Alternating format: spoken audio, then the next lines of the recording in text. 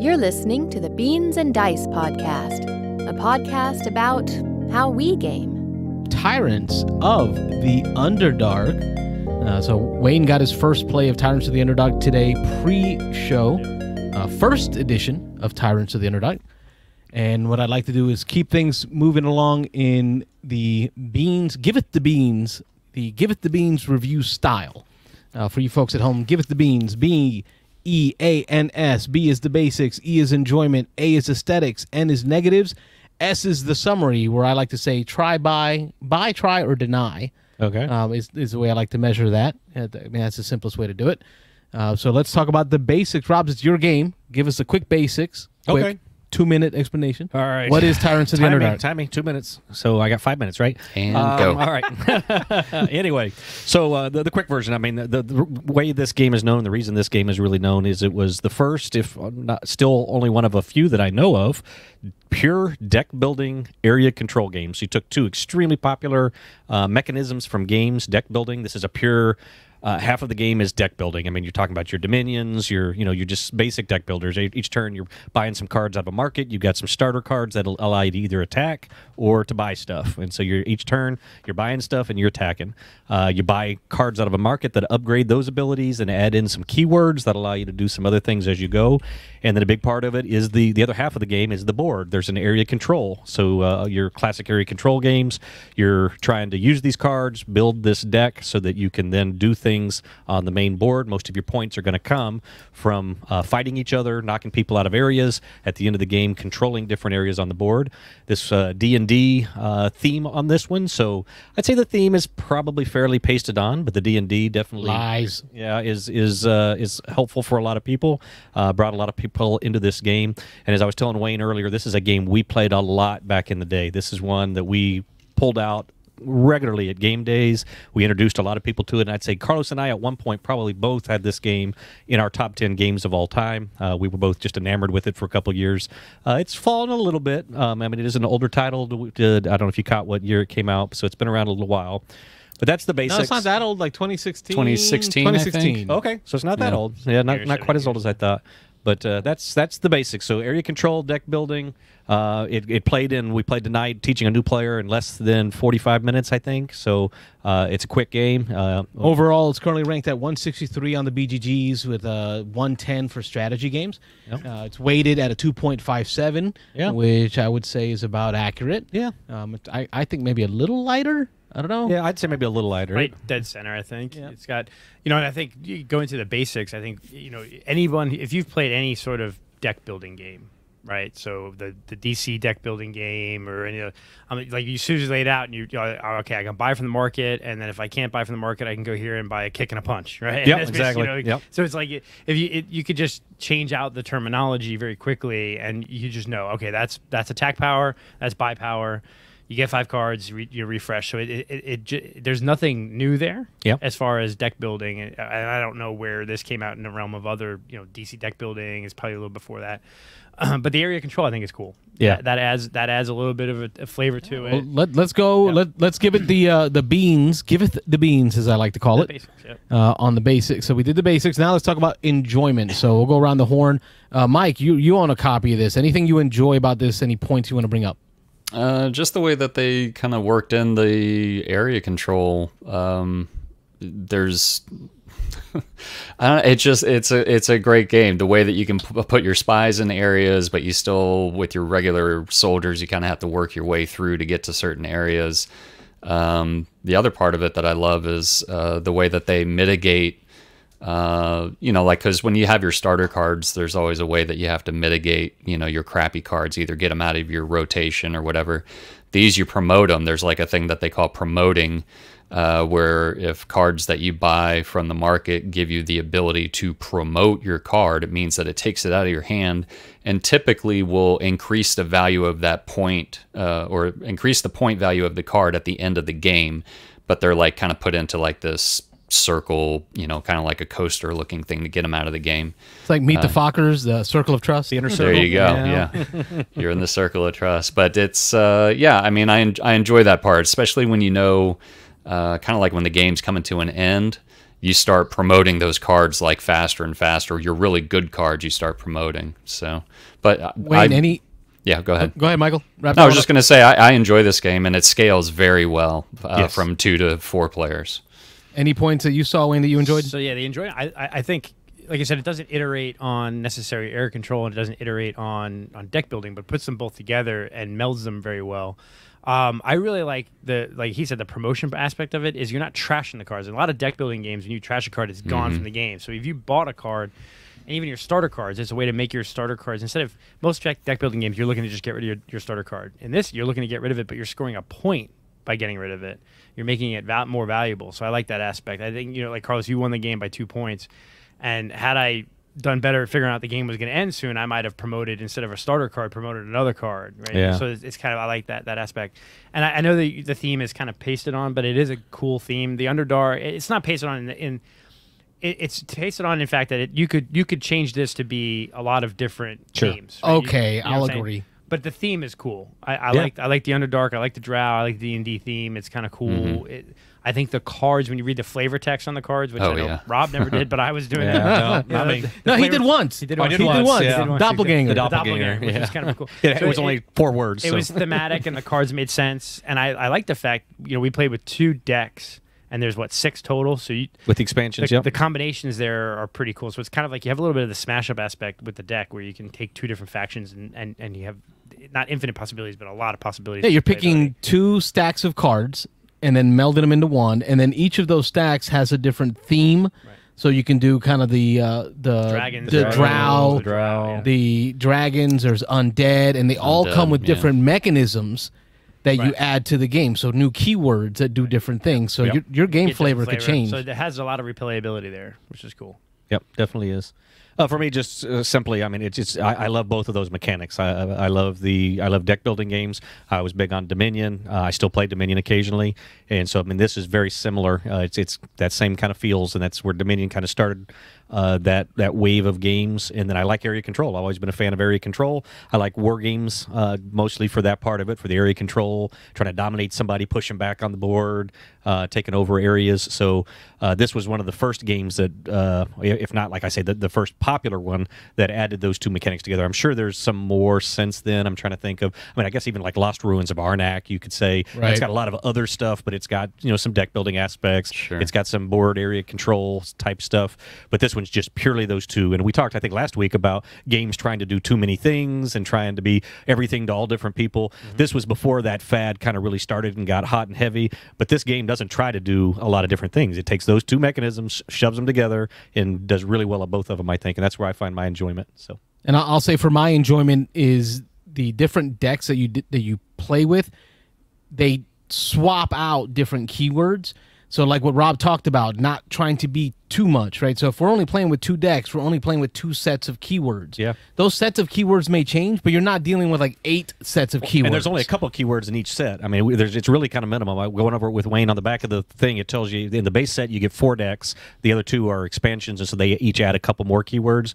But it just on the back of the book, there's 8 keywords for the whole first 4 decks. I mean, so it's not overpowering. It's easy to teach. So that's our enjoyment for the E.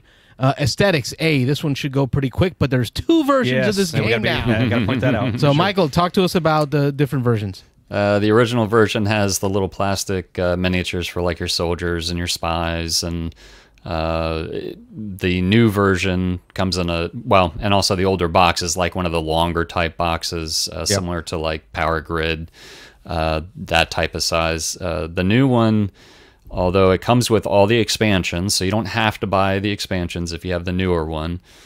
Smaller box, that's more of a square box. The cards are better quality from what I understand. I've still never played with the new version, but all the plastic pieces in the old version are now chits, cardboard chits in the new one. I prefer the older one, the original one, and I always say if I ever had a chance to buy the newer one for real cheap, I would buy the newer one, take all those cards, put them in the older one, put the old cards in the new one, and then sell the new one off. I wouldn't even bother punching it or anything. I just want the better quality cards. But I mean, other than that, it looks great when it's on the table. It's real easy to make out. The colors are very distinctive, so there's really no question of, is that this color or that? I mean, it is like... It doesn't do the what was the Stonemaier game? It doesn't.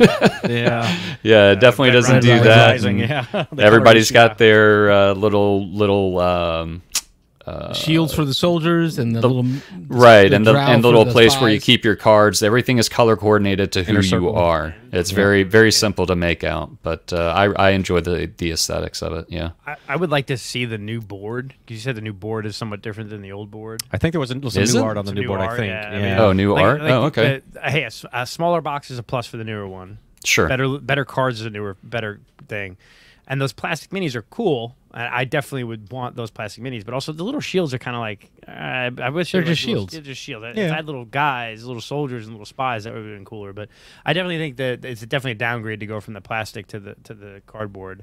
And I know we talked about the card quality improving, being linen finish, but Rob, we've played this game a ton of times, your Yeah. copy at least, Mine's and not I that still beat up. have not seen wear Yeah. on the No. cards. They've held up well, they shuffle well, and Rob does not sleeve his cards. So Nope. when it comes to the artwork and the components, which is what the aesthetics, the A and the beans goes for. Yeah, I'll leave that to you guys because I'm not the big D&D fan. What do y'all think of the artwork and the? I thought it was pretty good. Yeah. I mean, it was pretty standard kind of D&D. Wizards of the Coast. Wizards of the Coast. That they have that look for their drow and it's like right out of their manuals, right out of their if you had like adventure a guides. Underdark book, it seems like the artwork would be right from. And then the flavor text is great. Yeah. You know, I know Yeah, I Rob do like read that. the Doppelganger flavor Doppelganger. text, which was nice life you have there. I think I'll take it. Yeah, Right? I'll take that. Yeah. Yeah. That was pretty cool. It's fitting. And I do appreciate that the new version comes with the expansions, right? It's all in one, so you don't have to buy them separate anymore. So that's kind of cool. That is very nice. Now we get to the ends of the beans, the negatives. None. So, Sorry. Move on. anybody Next. Summer. anybody want to lead off that topic for negatives? I guess I'll start it off while y'all think.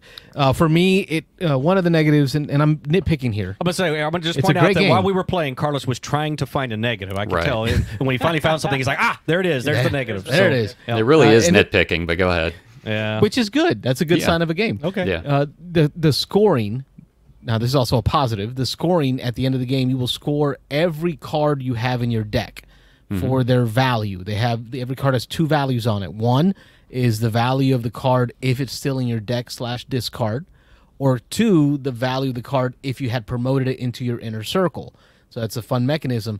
But having to go through a deck that I built the whole game and count 1, 2, 3, 4, Like 5, 30 cards, but You know, it's a thing. Yeah. It's pretty nitpicky. It is nitpicky. There's like a million. I mean, you have to do But that it's in Arnak, cool you have to do that in a bunch, yeah. because you don't feel like you lost anything for buying that card. Right. Everything's a Everything's positive experience. Yeah, on there's that. no negative there. So.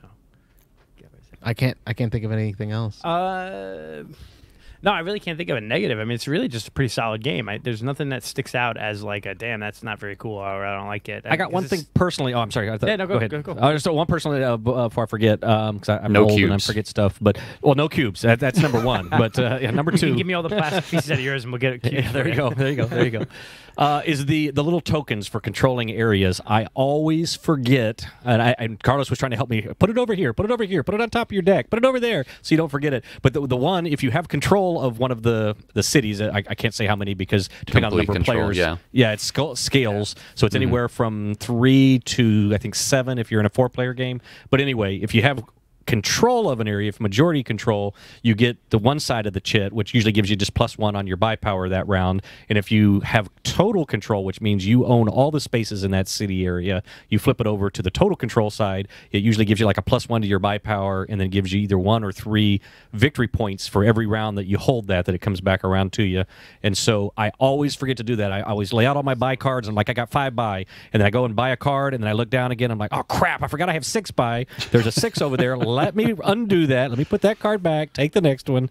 So I mean, that's a personal thing. Probably most people don't have that issue. No, but I totally agree. Yeah. Because I mean, and what's funny is 4 or 5 times during the game, I had one of those things, forgot the buy power, and as I'm doing my buy, Rob's like, "Hey, you have a buy power thing." Did you do that So one? like, you can't remember for yourself. Yeah, but I you got other remember for people. Yeah, I'm more worried But about I other think people that's missing it. Not even this game, but kind of any game where you get like a temporary power.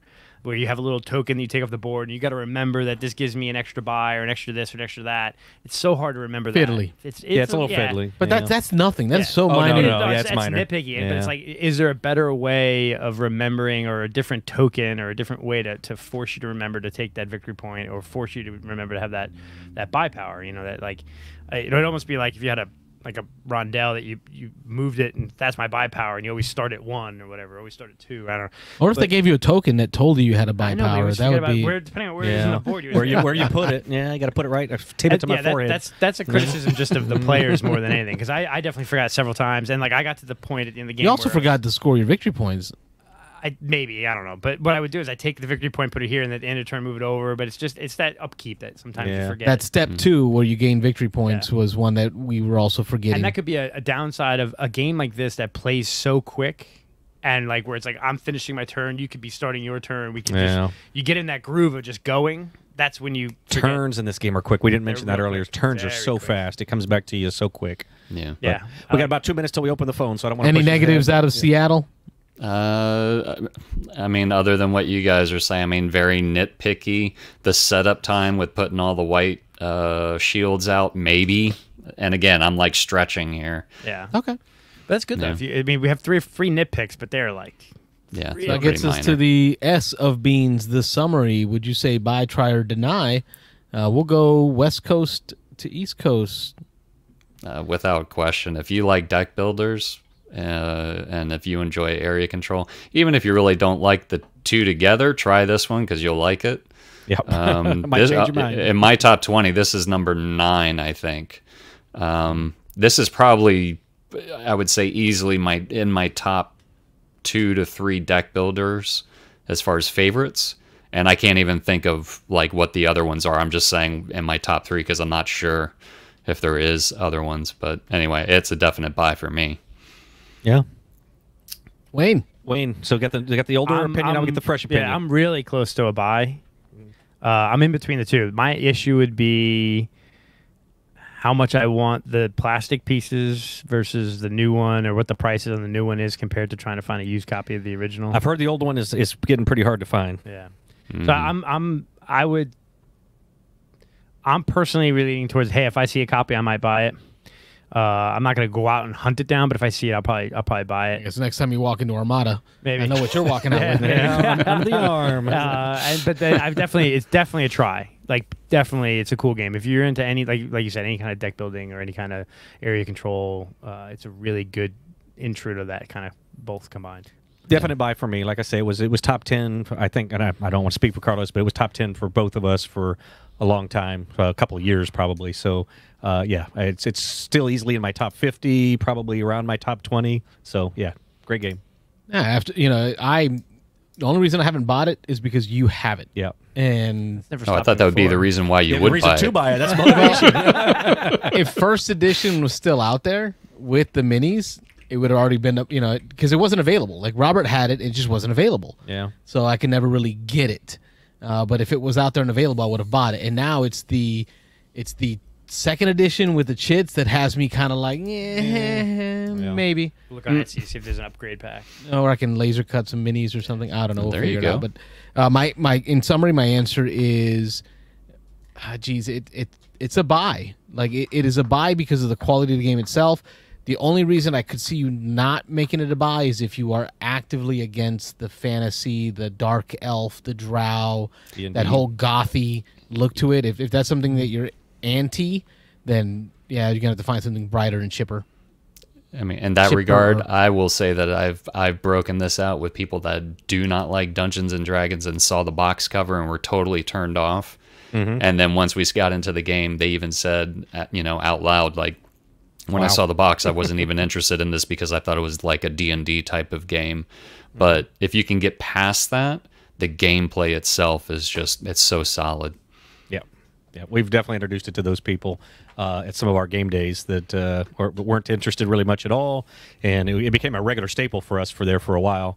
And people would get in just because we were playing and we needed a fourth player or whatever. We wanted a fourth player, and they're like, "Wow, I enjoyed that way more than I thought I was going to." So yeah, Yeah, 3D printing some of those pieces to replace would be a good idea. I think even just upgraded acrylic, might just spruce it up just a bit. But that is our Beans and Dice review of Tyrants of the Underdark, published by Wizards of the Coast. Actually, Gale Force 9, with a license from Wizards of the Coast. Designed by Peter Lee, Rodney Thomas, and Andrew Veen. Check it out. Yeah, we can do this later. Yeah. Okay. Yeah, or we can do it now. Oh, Yeah, so we we're going to put this one on our board up back here just because we. While I do that, while you go start ahead, talking open the about phone that, I'm lines. going to open Yeah. up the phone lines. I didn't prep. I never do. So let me look over my shoulder here and see where we'd be at. All right. Slide. Ooh, headphones. Or do I have any more left? No, that's it. Okay. So I'm not going to read my whole list now. If we do this later, I'll read down it. But this is going to be fairly high for me. This is the first play I've had in a little bit, but it's going to make top 10. That's what I'm talking about. Yeah, it's going to go... Wow, this gets up there into the Unsettled at 6, the Thunder Alley at 5, Mosaic at 4 area. I think... Thunder Alley. Gosh, you know what? I think it's going to go between Mosaic and Thunder Alley, 4 and 5. Oh, we got a call coming in. So, yeah, that's where I'm going. Between Mosaic at 4, be Tyrants at 5, Thunder Alley at 6, and Wow. Earth's Earth's coming off the board. Yes, Earth is dropping off at number 20. Rob hates Earth. Yeah, I hate Earth. Beans and Dice Podcast. State your name, where you calling from. Thanks for watching the Beans and Dice podcast. Don't forget to like and subscribe.